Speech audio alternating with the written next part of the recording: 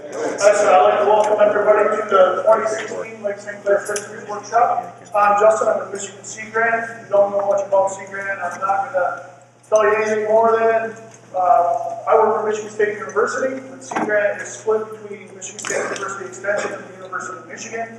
So at least in one spot in the world, we play nice together, and we get our federal funding and oversight from NOAA. So Sea Grant, we wear a lot of hats, a lot of people. So, going in and out. Can you hear me without it? Yes. Sorry, we just tried that. Apparently it doesn't work as well as we thought it would. So, the main reason why we want to get together tonight, it allows us to get some of the professionals that you guys want to hear, want to be able to interact, have those questions, give them, a platform to interact with you guys. So hopefully we're all here in good faith to learn, listen, and kind of figure out what's going on Lake St. Clair. So real quick, I'm just going to go over the agenda. This might change a little bit. I think Noah's speaker might be stuck in traffic. She was coming over from Ann Arbor this evening, so hopefully she's still safely on the road. Good luck. So she might be here by 9 o'clock. So again, we're just going to audible. If you want a workshop flyer, they're over there. I printed enough out so we keep it forward for divisions too. Again, we're with Michigan State University Extension and Sea Grant. Just want to make sure we let everybody know, no matter who you are or what you are, you're all welcome to be here tonight. So thank you for coming. And I'd like to thank the people that are here, the speakers, Sportsman's Direct for letting us crash at their place this evening. This looks like it's a venue that's working real well so far. So, I guess without any further ado, I'm going to turn it over to Jerry Santoro. And he's going to be talking about some of the things that Macomb County is doing in Macomb County at the county level with access and some natural resource stuff.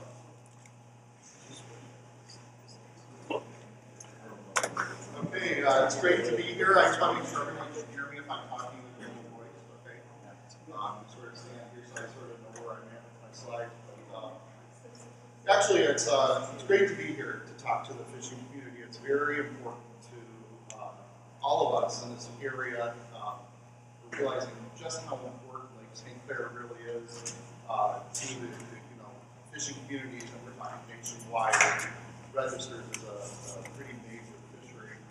And because of that, we've been involved from the planning and economic development end of things to sort of assist in however we can to provide tools for programming that will be accessible for the fishing community, as well as respond to some of the issues that involve how land is developed to make fishing more accommodating, I guess.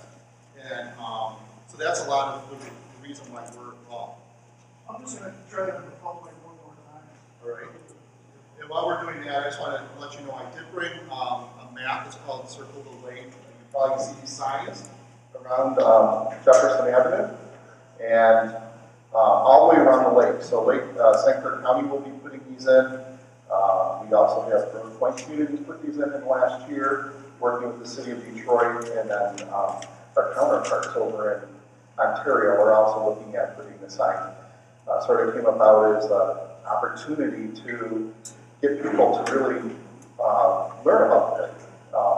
We've got this beautiful part of the Great Lakes right here in southeast Michigan, and a lot of people have no connection, not just to the lake, but to the Great Lakes in general. So that was part of our purpose. So we got 100 destinations around the lake, and I invite you to take them. I'll leave some here with Sportsman's Direct.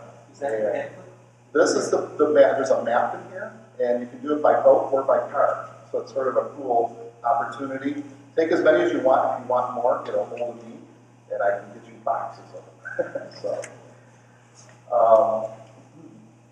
So we have a thing that's called the Blue Economy Initiative. Has anyone ever even heard of it? You're the governmental people sort of have, but it's Blue Economy Initiative is basically just recognizing that our freshwater resources have a lot to do with our local economy. It's about environmental stewardship, economic development, quality of life. When you have all three of those in place, then you have a sustainable place that people want to stay and invest in. And that's partly what we do with the Blue Economy programming. You can see we did a vision based on our 2012. We brought in about 200 to 300 people from private sector, from businesses, so on and so forth, and developed a plan. This is a geospatial representation of the plan that came about. And then if you look at the right, we just finished this last year the Lake St. Clair Access Plan. The governor has a authority on water, and that water basically states that the area, anywhere around the Great Lakes in Michigan, they want to make access to the Great Lakes at least once every 5 miles for the public. However, between Port Huron and Monroe, where we have a higher population base, the goal is to actually get access every linear, at least an average of every mile, and to not go more than 5 miles without access. So that's been my goal. It's the biggest part of the Blue Economy Initiative is people lack access. So I'm working with collaborating with a lot of different agencies and trying to make that happen. And I'm going to explain a little bit about that. We also introduced a coastal paddling trail a couple of years ago. We were the first county within Michigan to have a coastal paddling trail that's going to be circling the entire Great Lakes. And yet the Canadian counterparts are just signing on to the idea, but that's sort of going as well. This is the representation of the map for the coastal paddling trail. This is the Clinton River also as part of our planning effort. And believe it or not, we have some of the best whitewater whitewater paddling in the area between Rochester and Utica. Especially when there's high water, it actually can be dangerous. But other areas from like Utica south, it's wonderful. It's family friendly, most of it, and we're working on getting that cleaned up. The large woody debris programming in place, and we're having a lot of success in the last year or two with that. This right here is a pictogram. It sort of shows the importance of the fishery, Lake St. Clair, and its connecting waters as to how important our region is for the planning of water resources. If you look at this represents the fishing pressure. That basically means how many fishing trips are initiated through this area. And if you have like Lake St. Clair, River, Detroit River, and Western Lake Erie, represent 46% of all the fishing pressure in the Michigan Great Lakes waters. It's pretty amazing if you look at that. It goes to show you how important Lake St. Clair really is. This right here, we just finished this internal study. We always knew that Lake St. Clair in Macomb County had a lot of boat slips, right? And we had no idea how many. We heard there was like 3,000 or 4,000 nautical mile, maybe the same up in the river area. And however, when we did the boat slip analysis, we discovered that there's over 15,000 boat slips just in Macomb County, let alone all the dry dock storage, which ends up being a couple thousand more than that. And that doesn't even include a lot of the area that there's seawall where people can tie up the boat and move the boat. So we're probably pushing towards 20,000 locations for recreational boating and fishing boating. So it's pretty amazing the statistics we have here locally. So we're talking about how do we get to the next stage. If you look at those areas with the highlighted purple, those areas we did special studies on to determine how we can best allocate public space to lake access. And we found 19 spots along the river, or along the lake, where access could be improved. And so we're looking at implementing as many of those as we can. So we're going to go to another one. hear me? Or-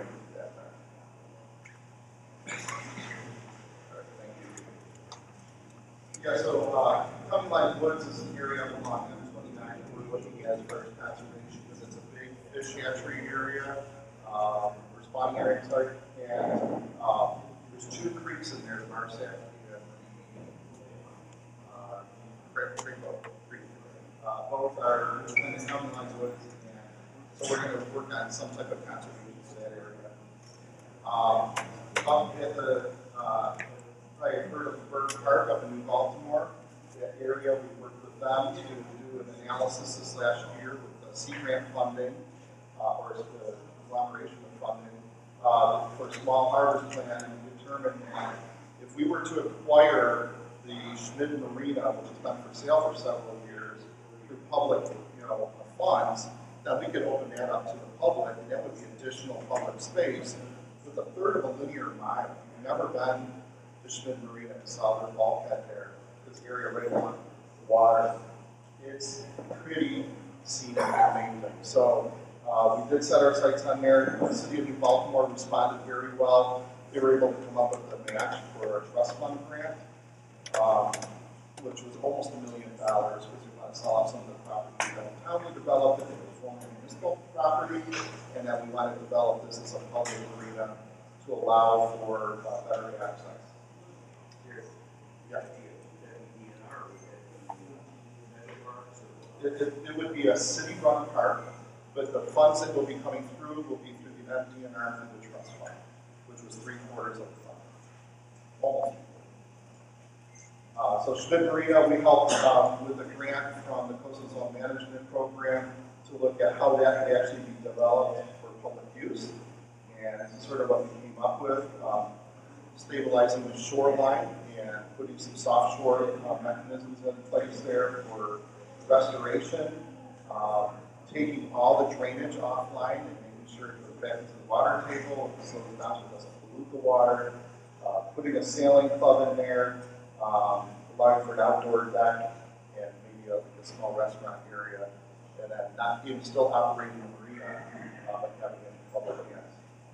The next place we looked at was Brandenburg Park. The community there has a failing seawall to the north or east, whatever you say. But they're fishing gear there, and it's $80,000 to $100,000 just to fix the seawall. So we said, wait, let's take a step back and see if there's a way that we can assist you at maybe doing a shoreline restoration for fishing access for wading. Put your waders on, you can go up there and do some shore fishing, which would be a little bit different, and also canoe kayak access. So we're looking at our options for that at this point. Then we also looked at the Salt River intercoastal waterway. Actually, Jim Francis over here got his hand in this as well. But this particular area is sort of some backwaters it's a seiche essentially, which basically means that the water at this point, by your old farm marina, that water in there is actually more predicted by the lake levels than it is by the waters coming through the Salt River.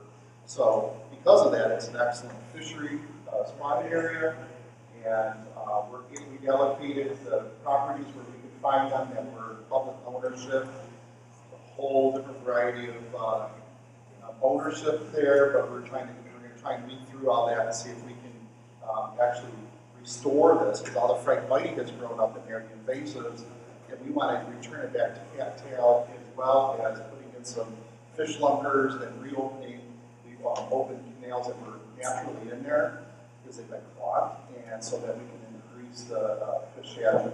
So we'll see that has been recommended for EPA funding. However, we're going to have to determine about land ownership completely to make this work. So, and then the Salt River, the farm marina right at Jefferson in the Salt River, we looked at that old defunct marina that was sort of not usable because of the water levels with the bridge there. So we are looking at how to develop that as a paddling park, intercoastal paddling park. And as you can see, we just submitted a trust fund grant to develop this park. Philanthropic donation to the Weber Foundation allowed the township to purchase the property last year, and now we're looking at developing it in this manner, as well as some conservation efforts on there and some restoration efforts with some of the coastal areas, the shoreline restoration, as well as the wooded wetlands there. We moved on to Harley Ensign. We're pretty close to that. That particular location has $2 million from GLRI attached to it. It's undergoing restoration efforts right now. That is also going to have a shoreline restoration of almost a half a linear mile. If you take both sides of that point and you restore those, then that becomes potential fish habitat as well. And it's actually one of the more premier waterfront locations anywhere in this part of the Great Lakes. Oh, and also to develop potentially a fishing pier there as well. So that's a close-up of some of the areas that can be restored. And then we go down to the spillway, which is really close to here. We have two going on. Anyway, the Clinton River Spillway is the DNR boat launch, and that is actually one of the busiest boat launches. I know from the DNR that runs the boat launches here, but what I understand is between Harley Ensign, Selfridge, and this one, they're like some of the three busiest boat launch locations in the state of Michigan that have more opportunity for simultaneous boat launches. So that's what we have going there. We're assisting Harrison Township right at the end of Cracker Road, developing that area as a TIFID district, which will allow for that area to be redeveloped and cleaned up a little bit with sidewalks, connections for all the boating community to then utilize the restaurants, and they can get a hotel in there, as well as a long walkable fishing, or not a fishing pier, but a pier, like a municipal pier, where you can rent boats, so on and so on, so forth off of that, and also expanding the downtown area that can be developed there with some urbanist development, with even some cruise boats and stuff like that. So we look at that area, and they look at expanding that on either side, and we sort of assisted them with just doing some general graphics ideas, to sort of put ideas out there. And we will continue to work with the state in Harrison Township on this, but putting up work on us there too. But if you look at the bulkhead that we'd like to create a memorial.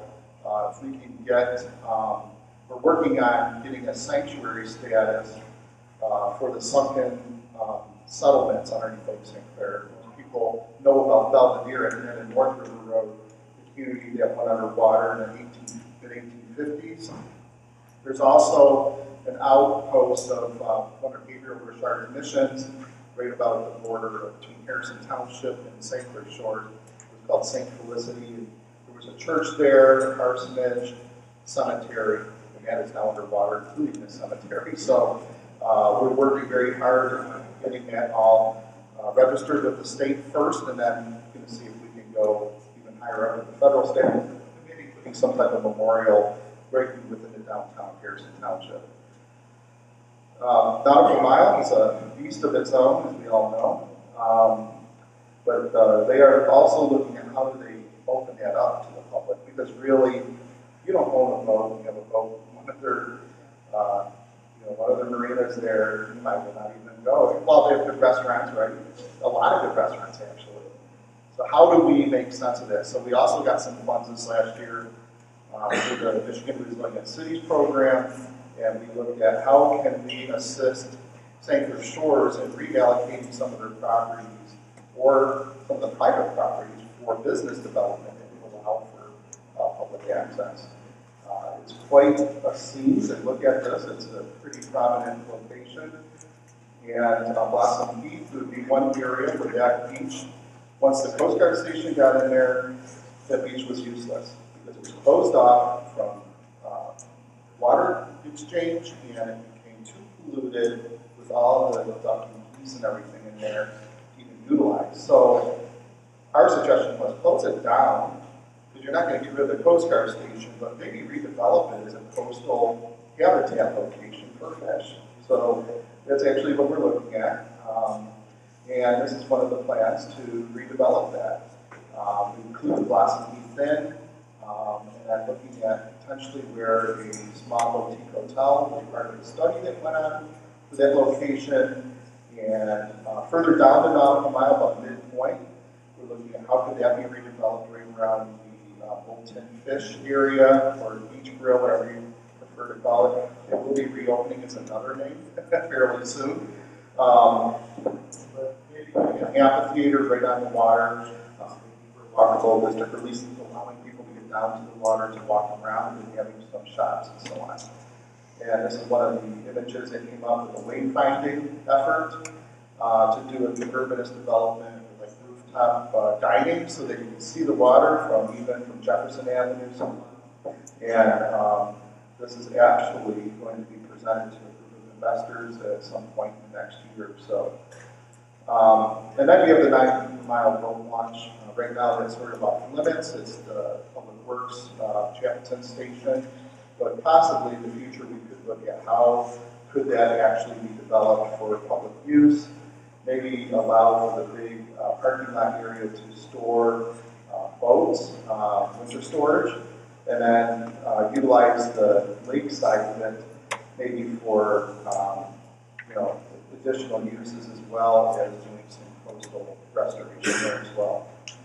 And then, of course, the very southern end of the county, most people don't realize this, but the Eleanor and Pennsylvania Ford home in Grosse Pointe Shores is actually in Macomb County. So a little section of Grosse Pointe Shores is in Macomb, and this happens to be part of it. And there's an effort on their end to do some shoreline restoration or some ecological benefit programming through that foundation.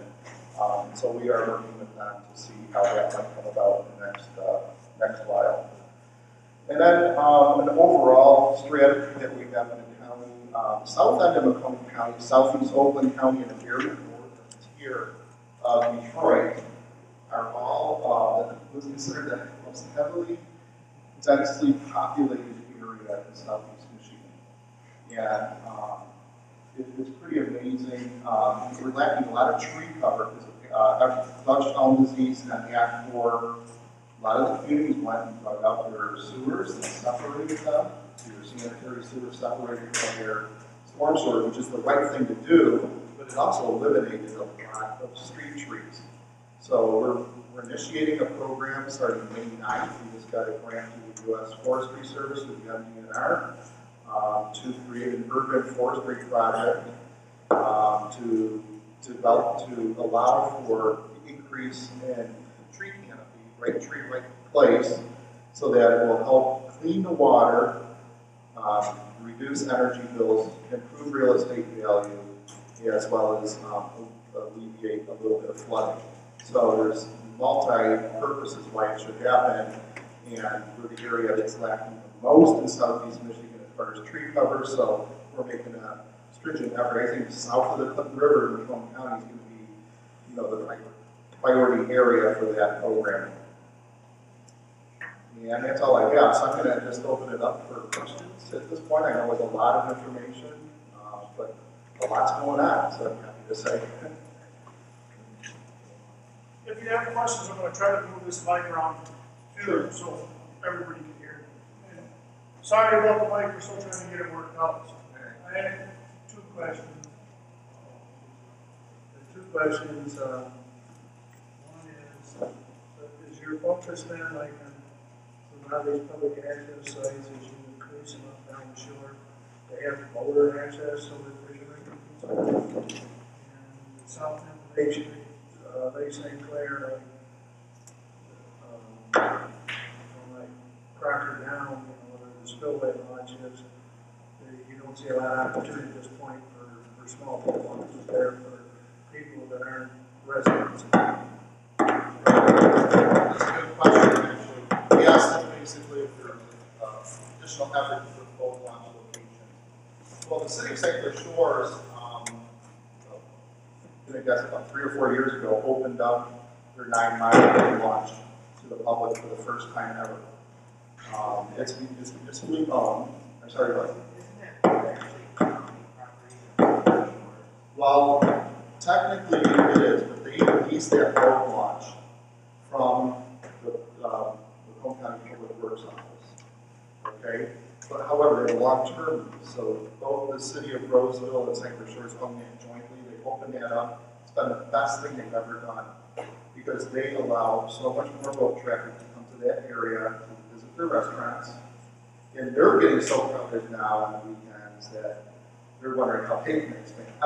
There's, you know what I'm saying? We have this issue about getting out on the Lake St. Clair, and we're trying to assist with that wherever we can. As far as any other locations, nothing's really on the radar except for the DNR cutoffs. Like the whole purpose for them to wanting to expand was to double the amount of boat ramps at least at that location at the cutoff. Still, I know that you said some of them were, you know, like up in New Baltimore where it's been a village thing for a long time, but your focus is at least to try and keep it where the general public can get in there.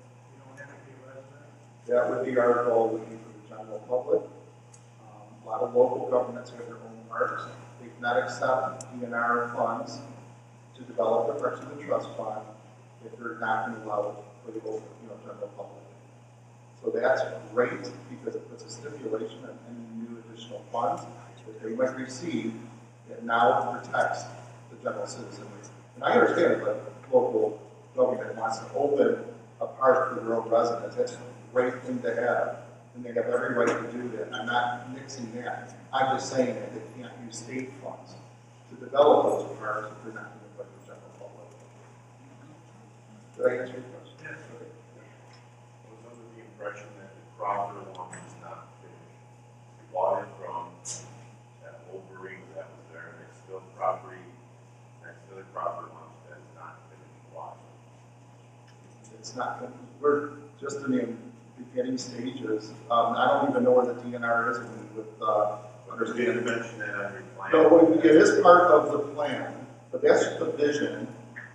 They went forward and did a trust fund grant application this last year to look at that property adjacent to their existing place. You already own it. They do not, they already own the cutoff location, the boat launch there. They're looking to expand. They will not be able to expand if they are not able to get additional property.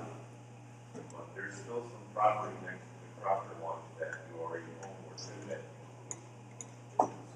I don't believe that's true, but I might be wrong.